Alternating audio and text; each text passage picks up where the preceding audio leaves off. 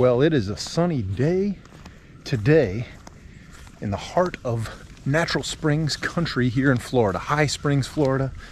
Today we're checking out another one of these amazing springs, one of the highest concentrations of natural springs in the entire world. Today we're at Gilchrist Blue Springs.